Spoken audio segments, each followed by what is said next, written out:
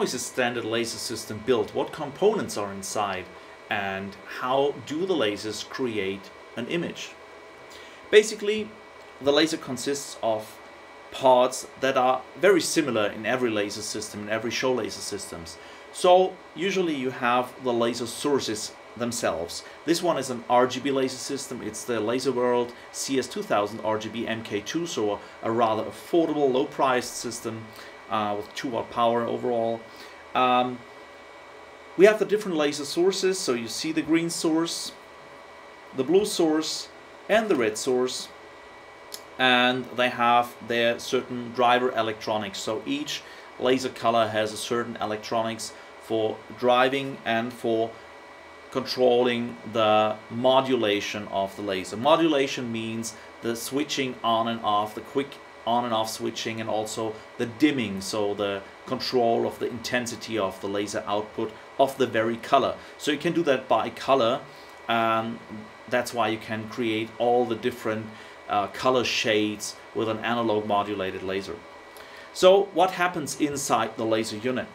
The green source emits green laser light, and this one is reflected here at this mirror. Then the beam travels, you can see the beam traveling here, it's a green beam still, travels to this so-called dichroic filter. This dichroic filter lets pass the green but reflects the blue coming from the blue source here. So what happens is that the green and the blue mix up and come to one beam, which is kind of cyan colored, so there is no red in there still. Then the beam travels further, and there is another dichroic filter that lets pass the cyan color and reflects the red coming from the red source here. You see the red source coming in here, and after that you have the white beam. So what happens here is we have the 3 single beams are aligned together to one white beam, which is white if it's all full on. So if all colors are full on, it's white.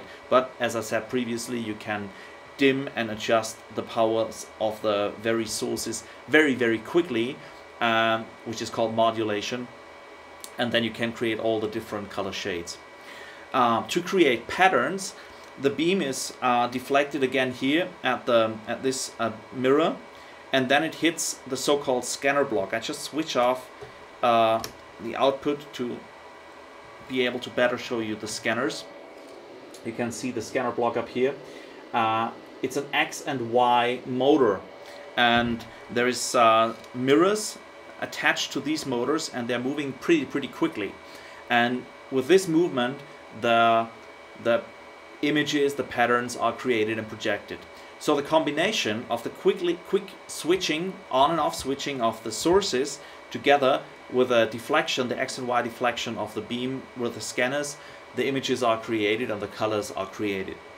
So this is the upper part of the laser, and there's a second part that contains all the electronics. So the drivers for the scanners, X and Y driver, and the drivers for the laser sources, and of course the power supplies for the general power supply, because usually these systems run on 12 volts, 5 volts or 10 volts depending on the components they're driven.